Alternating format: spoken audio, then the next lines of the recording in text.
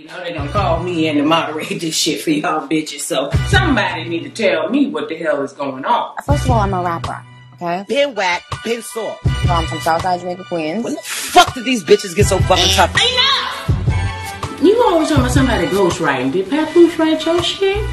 Just answer the question, okay? I don't think y'all understand how the fuck this works. Did y'all pat this motherfucker down? And you know she'll shoot a bitch. I like that about you. Ah, yeah, shit.